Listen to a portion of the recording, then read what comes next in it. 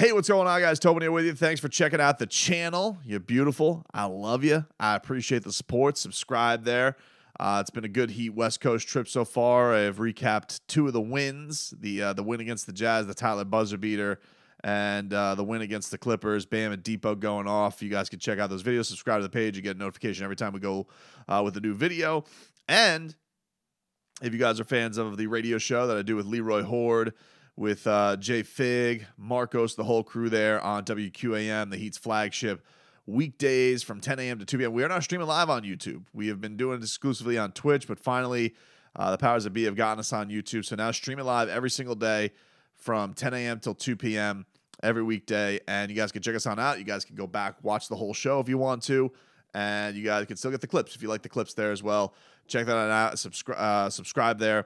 And a little incentive, I'll bribe you.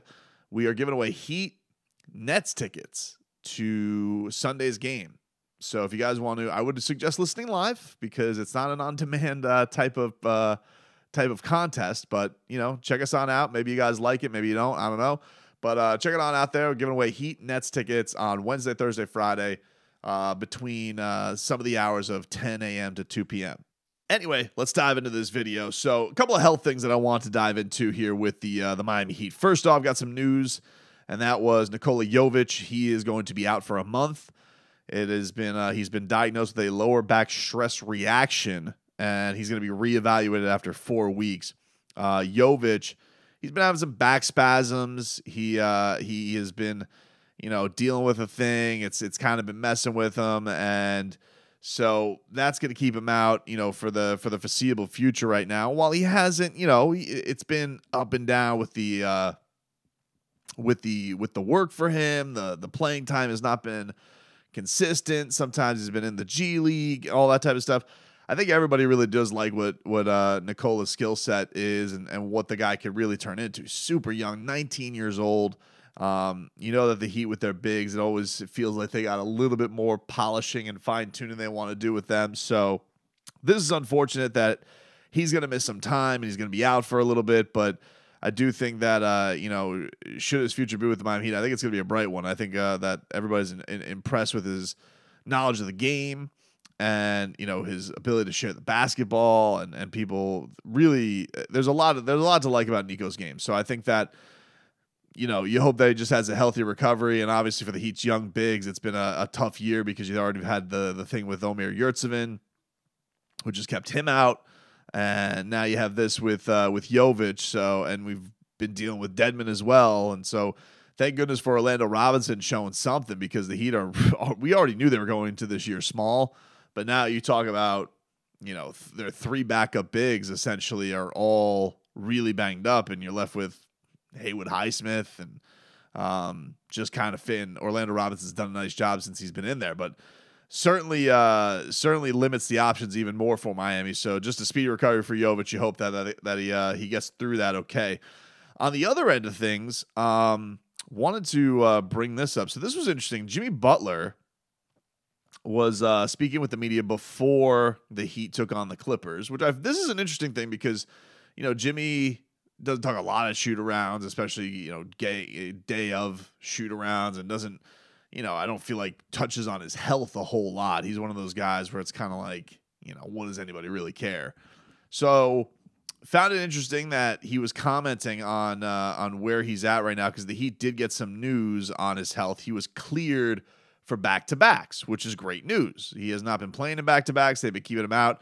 And the Heat, you know, through their history with Jimmy, have been pretty cautious with him when it comes to banged up injuries, knick-knack injuries, trying to really make sure he's full go, ready to go, because they know this guy plays really hard.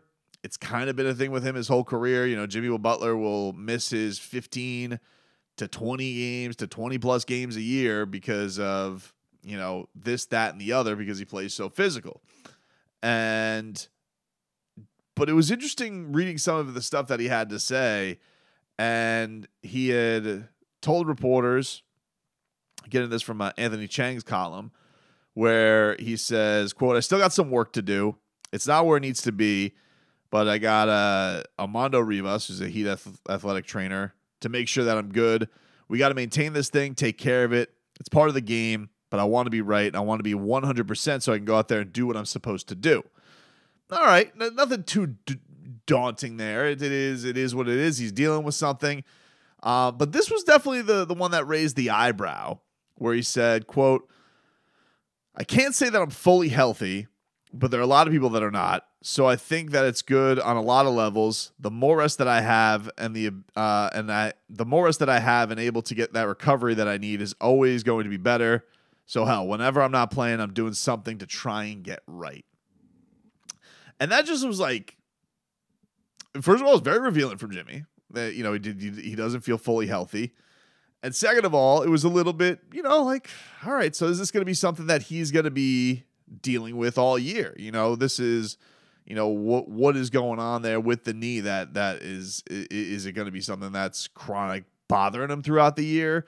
Should the Heat go in the direction of giving him some more time off? Because look, obviously all of their playoff hopes do rest on the shoulders of like, how healthy is that dude going to be? Because we just know that, and this watching Jimmy Butler in his career with the Heat, the guy you get in the regular season is not the same guy that you get in the playoffs. The guy you get in the playoffs is far and away one of the best players in the league. One of the guys that you go into a fight in a postseason series and you have Jim VP on your side, you got one of the best guys out there.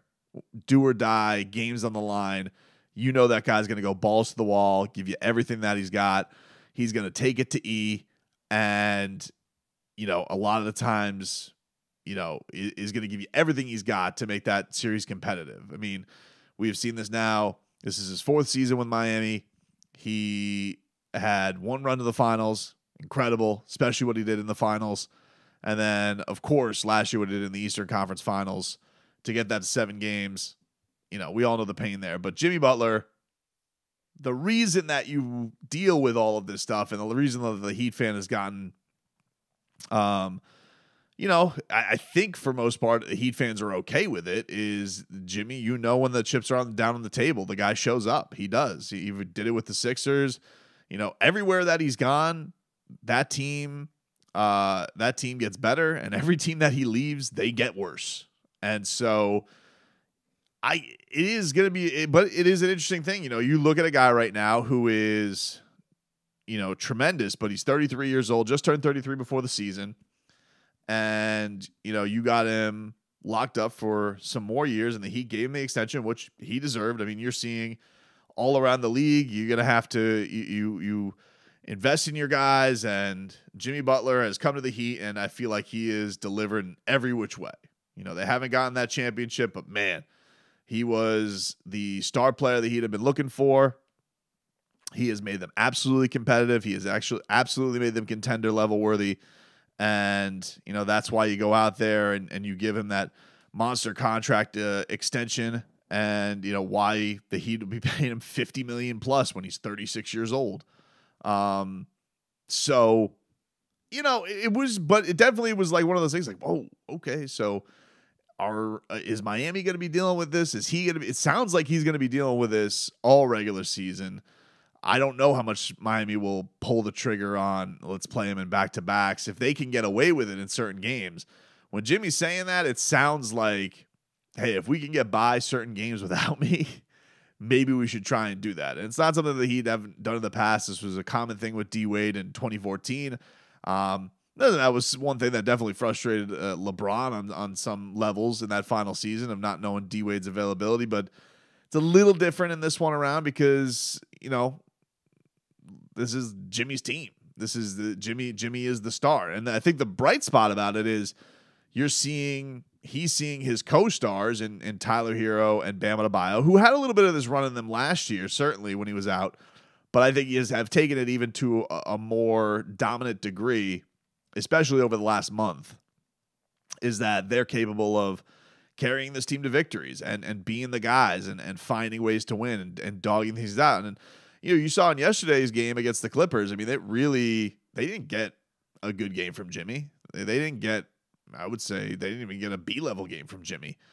And Bam Tyler, Vic, that was enough. That carried him. And if that can happen in a regular season, especially in games where you look across and you see the teams they're facing, one of the things that's been frustrating with this season is that every game is a dogfight. Every game is super close. It would be nice if there were games where the Heat could just rest Jimmy in the fourth quarter. What was the game it was? What was the last game I was at? Oh, it was the Lakers game. It was the Lakers game. It was they were taking on the Lakers, and they were kind of cruising. And you get to this point where you have a big lead at the end of the third quarter, and you think like, oh, great. Bam, Jimmy, they should be able to sit. And Bam had to end up like playing the whole second half, which is not ideal. The Heat has already had trouble surviving with Bam off the court as it is. So it would be nice if the Heat could get to a point where they could start putting these games away where, last night was crazy. Like, we all knew it was coming because that's just what it's been. Even Eric Spoelstra knows that's his team right now. They're prone to give up big leads, monster leads. But watching, if they can start putting some of these games away, I think that would make life a lot easier. And knowing that, all right, we feel comfortable that we're up 18 points, 17 points, 15 points going into the fourth quarter. I know it's today's NBA 3-point shot can, turn it like that, but it's, everybody who's watching the snowballing of losing leads. It's crazy how many close games Miami's been in. They've been in like three games they've handled by double digits. It doesn't happen very often for them. So, an interesting thing to see with Jimmy and his health that, this could be something that they're dealing with. I would say I'm not panicked about it. I wouldn't even say I'm worried about it, but it was one of those things I was just like, okay. Like it was, I feel like even saying it's unsettling is strong, but when I read I was like, it definitely made me pause, and I was like, all right. So we'll see with Jimmy. Look, they got a good opportunity ahead of them with this road trip, and then Sunday should be a really, really fun matchup, but I'm not gonna act like it didn't feel nothing when I read those quotes from him.